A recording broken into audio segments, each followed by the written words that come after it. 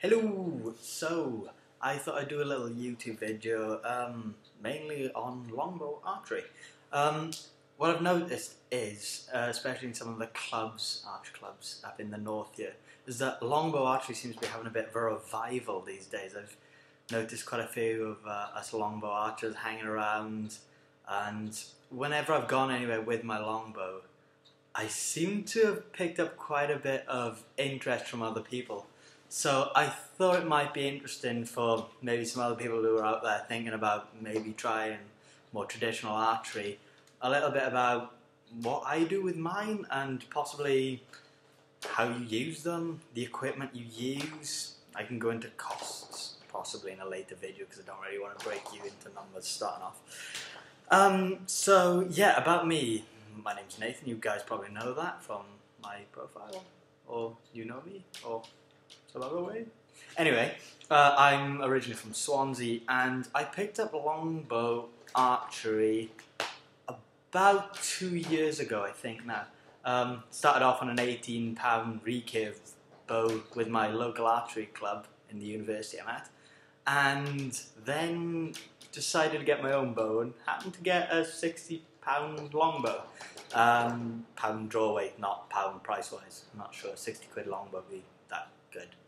Anyway, so yeah, I started off with a little bit of a collection courtesy of my mother and father at Christmas, as most people do, I think, and started shooting with that. I'll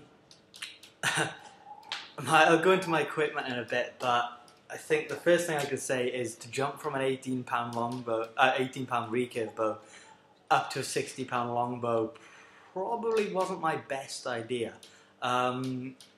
You've obviously heard, if you're an archer, the term overbowed, and this usually comes from people starting with an 18-pound bow and jumping up to maybe a 24-pound bow, and basically your muscles don't develop right. You need to build up your muscles. It's like walking into the gym and deciding to pick up the heaviest weight. And to jump from an 18-pound bow to a 60-pound bow, well, I think everyone saw quite how useless I was when I started it. It shouldn't really be done, at least not without guidance and help that way. My coach actually in the university was really helpful and taught me through all what needed to be done and taught me proper technique and all that, and that was great. But again, because there's not that many traditional archers, especially I'm the only one in my club, it was quite hard to learn sort of what I consider more proper techniques on how to shoot. Although you can transfer skills between more modern archery and obviously more traditional archery. Anyway, enough about that. We'll talk about that again later on. So I'll talk you a little bit through my equipment. I'll start off with my bow. I haven't strung it, mainly because my ceiling isn't tall enough. I think I'm right in saying my bow is 72 inches tip to tip, 60-pound draw weight, and made by, I can't remember his name, unfortunately who's dead, the bowyer who made this, but yeah, I'll show you it. It's very pretty looking longbow.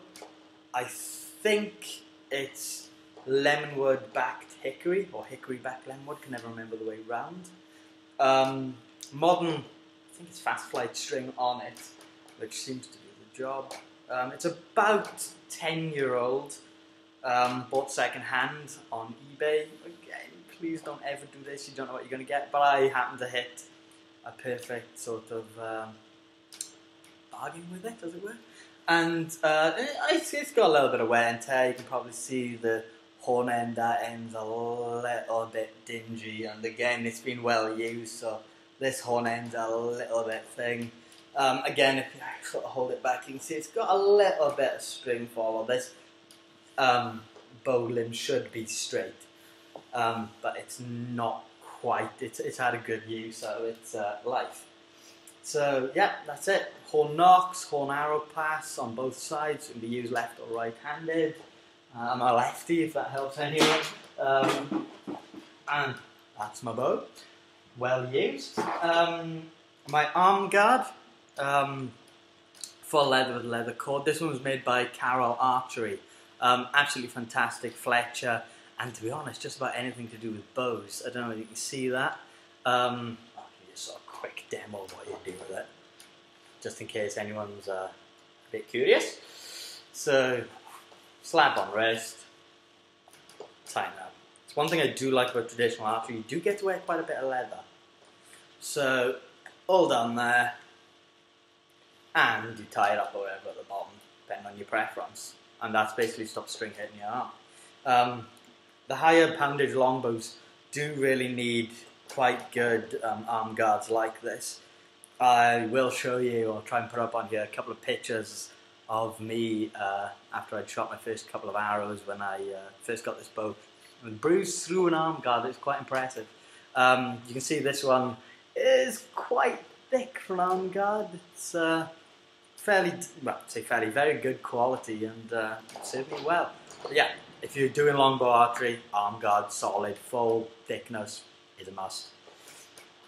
To string my bow, just going through the random crap in my box here, always use a stringer. There are people who do the step through method, but the problem is if you don't get it perfect, if you've not been doing it for years, and I started doing this, which is really bad, you can put uneven pressures throughout the limbs, and then if there's any weakness in that bow at all, what happens is it tends to find the weak spot and the pressure gets there and your limbs will just snap. Or it'll make a noise and you won't notice it, and then you'll draw your bow and it'll slap you in the face. Which happened to a good friend of mine in the archery club, his homemade one. So stringer, basically you got two little loops, put those around the horn ends, step on this middle bit, pull the bow up, flick the string over the nock, and there you have your setup bow. Much easier, even pressure throughout the whole bow, much recommended. I mean, what's that called? Nylon string, a couple of pence, saves you a bow, it'll cost you a couple hundred, job done, you're not going to complain here. When I got this bow, I still have the old string. A little bit tattered, as you can see, held together now with a bit of insulation wrap. Basically, you can see the fibers are separate and everything. Definitely, if you get a new bow, always make sure that your string's in good quality. You snap that, you might well snap your bow at the same time. Not worth it. Again, for, what's it for a new string? 10 quid maybe for a good one? Not worth it. Go to your local archery shop, get a string. As far as shooting gloves go, I always use a glove. You can use tabs. I have had tabs, and I do have tabs. I find they don't quite give you the right protection, and then they don't make me feel quite as safe. They won't make me shoot quite as long because it cuts into your fingers, especially with a higher poundage bow. So I use my, I think it's deerskin, Bearpaw archery glove. You see again, well used. This has had 2 seasons of shooting now.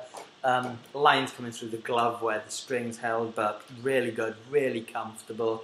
You can get a nice anchor point with it. When I first started using it, it did make me feel a little bit like I wasn't holding the string because it's a lot thicker than a tab. But actually, once you get used to it, it's no problem at all. It's really good, really nice little hand finger tab, hand glove, shooting glove, shooting glove.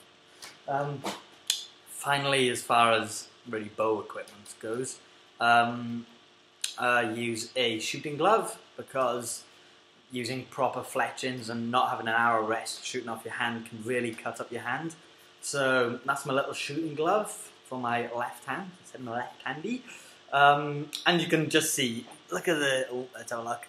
Look at the wear and tear done to the end of that. You can see here where it's all coming away because the fibres have been cut in it. And I say this has had another probably 2 seasons, but it's seen better days now. You probably need to get a new one this year. So yeah, you can imagine that could be in your hand. You'll end up with cut hands, and you can see people in the club sometimes have a go at one of the longbows, and they'll cut their hand straight just off the fletchings of the arrows. Speaking of fletchings of arrows, let's go on to that. So this is my quiver. It's a LARP quiver, so a live action roleplay one that I bought because all the normal quivers, seem to be made out of leather, which I don't know if you ever heard an arrow in leather, but rattles like hell. Really does, really annoying. So this is sort of like hempy sort of material. If you listen, very little noise with it. Chuck it over your shoulder. Happy days. I do realise I have a knife. I'll talk about that in a bit. I've got a variation of arrows. Most of my arrows were made by Carol Archery. I'll put a link at the bottom of this video. I've got a couple of what I like to call my special arrows or my show arrows, and I've got a couple of Carol's own arrows, which I'll talk you through, and then I'll show you ones I've made myself, just in case anyone's interested. Not that they're very good. So the first type of arrow I have off Carol Archery. You can see her little logo there. I think it's an ash shaft, painstakingly done. Look, that is a work of art. That takes absolutely hours to do, and she does it absolutely beautifully. I think the goose feathers, the shaft, I think it's 1132 inch shaft. If that means anything to anyone, it's diameter inches. The tip of this special one, as I said, is a bodkin tip. I've used these at the archery range on occasion, mainly because when you shoot a long sort of quilled arrow, it does make such a beautiful noise. And because that's a fairly straight edge, the archery team tolerate me attacking their bosses with that. The second type, again, a Carol special, again with the absolutely beautiful twined sort of veins on it, absolutely lovely. This time with a broadhead tip. This isn't allowed to be shot at the club. I am allowed to clout shoot it outdoors, but again, workmanship put into that, absolutely beautiful. Heavy as anything, but really nice to shoot, make a beautiful noise coming off the bow. Then I have my Carol's, what I call my Carol standard arrows. These ones are just glued in, plastic knocked. The other ones are horn knocked, if you were wondering. Sim diameter shaft, 1132s. Again, you can see Carol's logo on it. Absolutely beautiful. This is a just a brass point one, competition style point on it. Lovely, spring is anything, ash I think.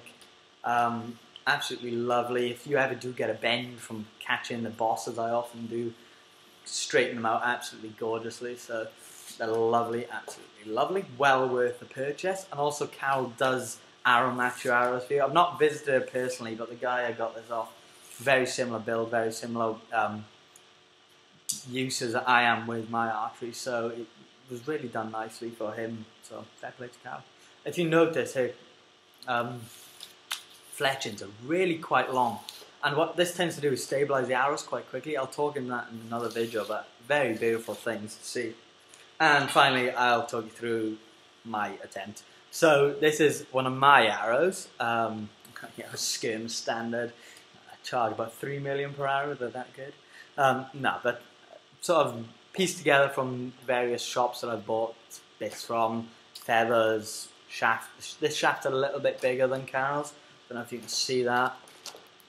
The arrow's a little bit heavier, and the veins, again, if I compare it to one of Carol's, are a lot shorter. These are less stable, but I don't really care because they're fairly cheap to make. I use them outdoor mainly to have something to shoot without worrying about my more expensive arrows. Simple glue in point. I can talk you guys through how to make these, maybe make a couple of videos if you want. Plastic knock there, all very good. Very nice, very cheap, and very happy to break them. Again, a lot of people see me in the club and they're like, why do you have one of these? You don't need one of those, you don't need a knife in the club. I agree with you, I don't need a knife, I could easily use a screwdriver. The reason I have it is, when I first started, I often hit the wood surrounding the bosses we used in the club, and try and get an arrow point from a 60-pound longbow about 30 meters out of one of those. They bury themselves a good inch deep, and you just really need something to sort of tease them out. I'm not advising anyone to walk around with a quiver full of arrows and a knife slotted into it in the public. Keep them in a locked box until you get to your club or whatever, then use them there by all means. Not against people, but you know, to get stuff out of wood and whatnot. Yeah, so that's sort of my first little rundown of it. If you guys want to know anything about it, or if you're interested in any other videos, by all means let me know. Other than that, I'm pretty much done. Hope this was sort of a helpful, quick little insight into what you need, I guess, to do longbow archery. See ya!